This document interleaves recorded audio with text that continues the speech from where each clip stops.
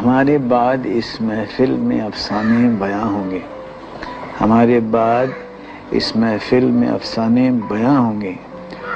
बहारें हमको ढूंढेंगी, बहारें हमको ढूंढेंगी, न जाने हम कहाँ होंगे। बिस्मिल्लाहिर्रहमानिर्रहीम।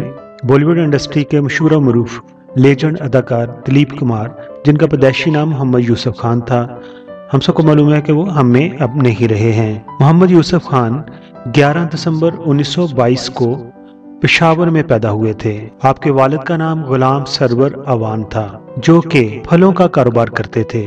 आज हम उनकी जिंदगी के चंद ऐसे वाकयात या ऐसे हकायक बयान करेंगे जिनके बारे में शायद आपको इल्म ना हो।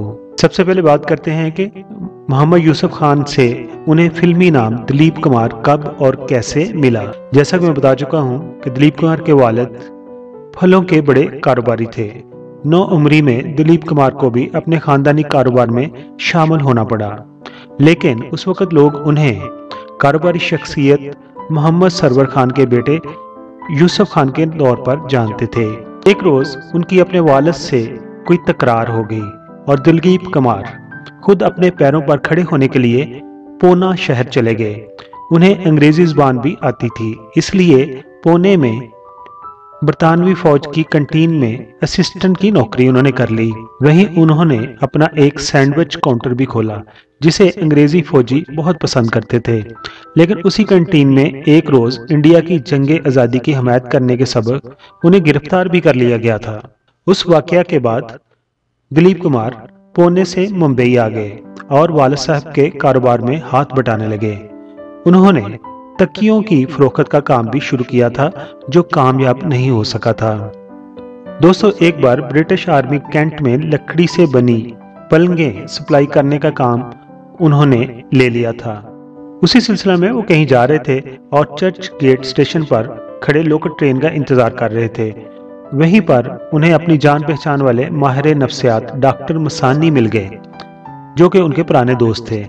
डॉक्टर मसानी बॉम्बे टाकीज की मालकन और अदाकारा देविका रानी से मिलने जा रहे थे। उन्होंने यूसुफ खान से कहा, चलो, क्या पता तुम्हें वहां कोई काम मिल जाए।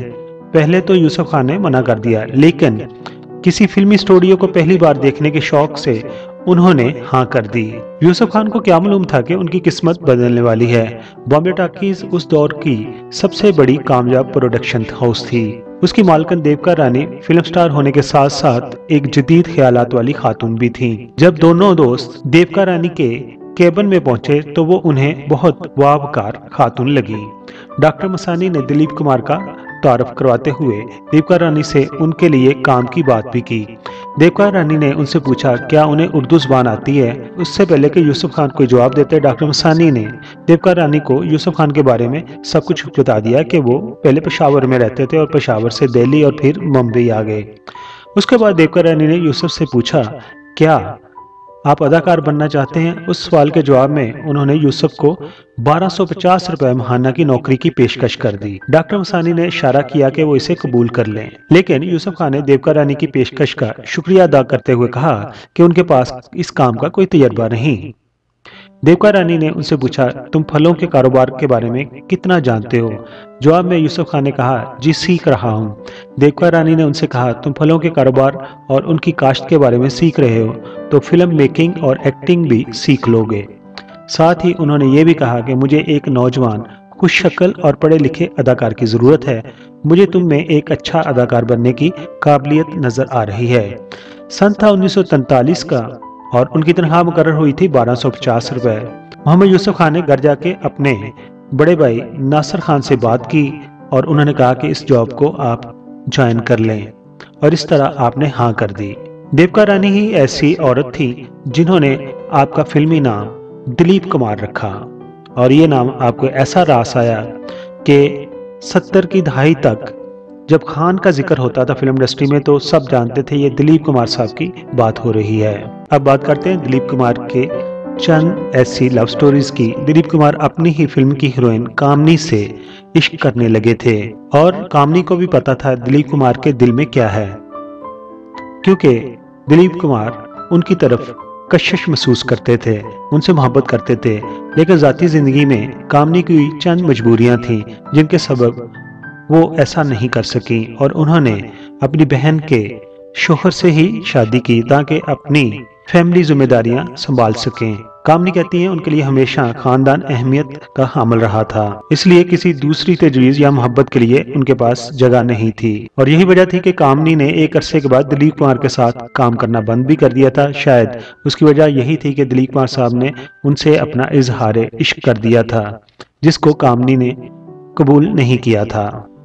दिलीप कुमार जब बीमार हुए तो कामनी कौशल एक दफा उनके पास गई और उनसे बात की, लेकिन उन्हें लगा कि दिलीप कुमार उन्हें पहचानते नहीं और उन्हें इग्नोर कर रहे हैं, बल्कि वो बस सुनते हैं, ज्यादा बोल नहीं सकते और उनका हर काम उनकी बीवी करती हैं।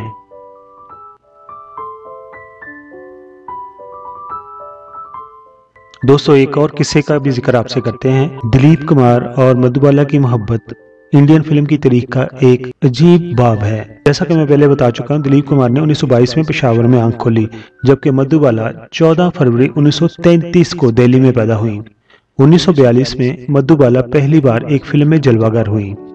उस वर्ष बनने वाली फिल्म बसंत में मधुबाला ने सबसे पहले अपने हकीकी नाम मुमताज से अदाकारा मुमताज शांति की बेटी का रोल अदा किया, जिस फिल्म का नाम था महल, जिसका मशहूर गीत आएगा आएगा आने वाला आएगा, जिसे लता ने गाया था।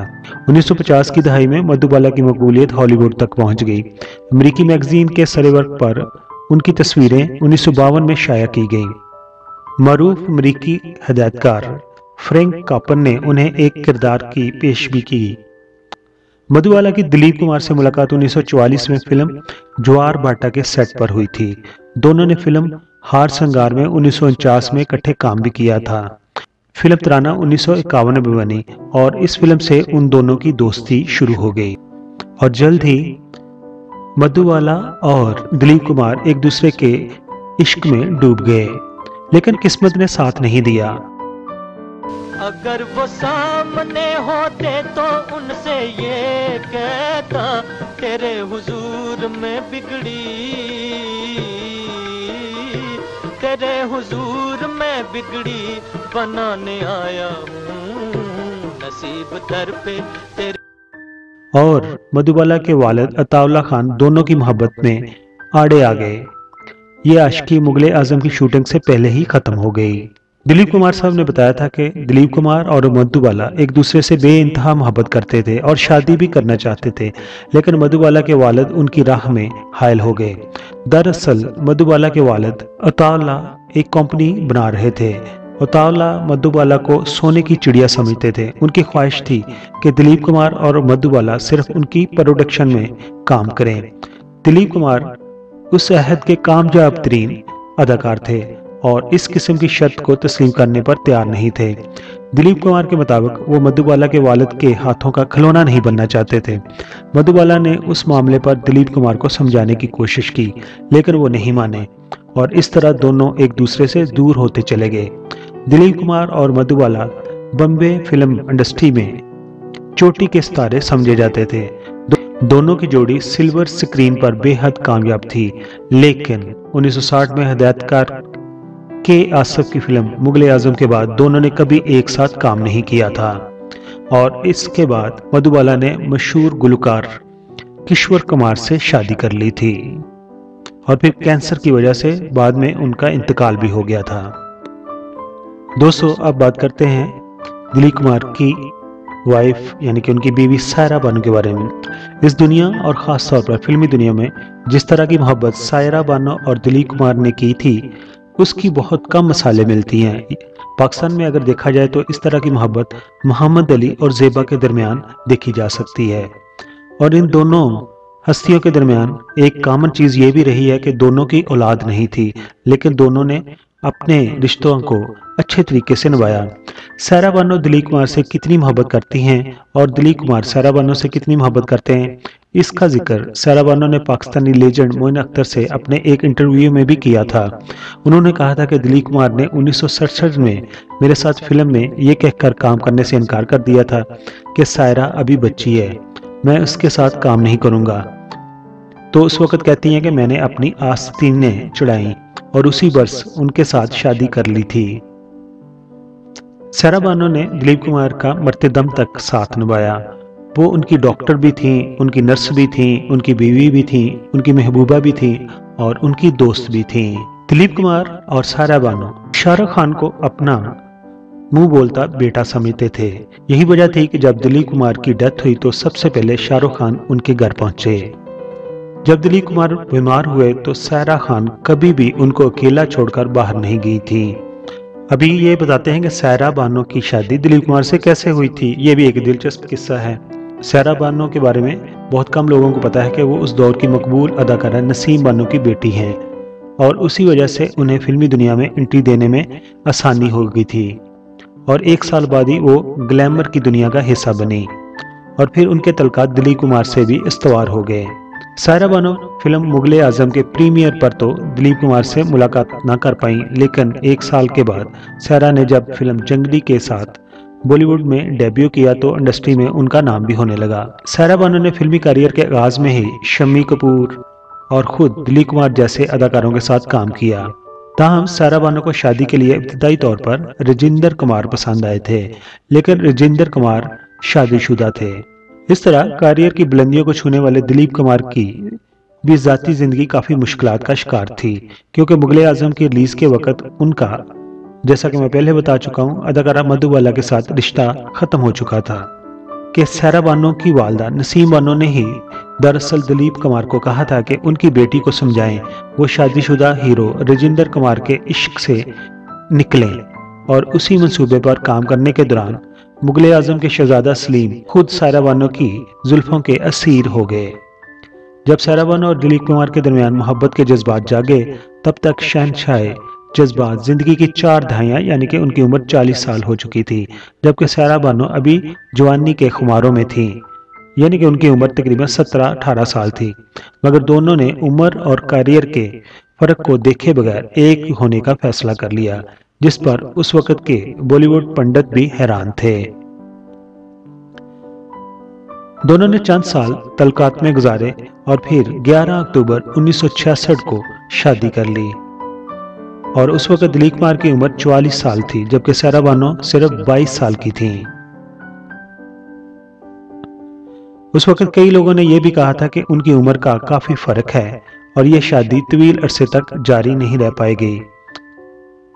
लेकिन दिलीप कुमार जब 98 साल की उम्र में इंतकाल कर गए तो सायरा बानो उनके साथ थी और जो लोगों ने पेशगोइयां की थी कि ये छोटी सी लड़की ज्यादा अरसे तक दिलीप कुमार के साथ नहीं रह सकेगी, उसने दिलीप कुमार का आखिरी दम तक साथ निभाया और बताया कि मोहब्बत क्या होती है। आखिर पर दुआ गो हैं कि अल्लाह ताला दिलीप कुमार साहब को जवारी रहमत में जगह अता फरमाए। अगर आपको वीडियो पसंद आई हो, आपकी इन्फॉर्मेशन में इजाफा भी हुआ हो, तो चैनल ये नया है, इस पे 1000 सब्सक्राइबर्स हमें चाहिए। अगर आप भी सब्सक्राइब कर दें तो आपका बहुत बहुत शुक्रिया होगा। अपना बहुत सारा ख्याल रखिए। Thank you so much.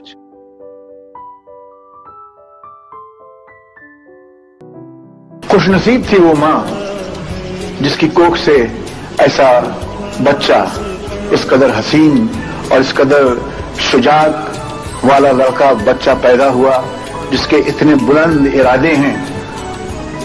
और खुशनसीब है आप सब पाकिस्तान के रहने वाले, इमरान के अजीज व अकारिब, कि उनके अंदर एक इस कदर शुजात वाला, हिम्मत वाला एक शख्स है जो बॉलिंग करते करते, बैटिंग करते करते अपने आप को कहां से कहां ले आया है।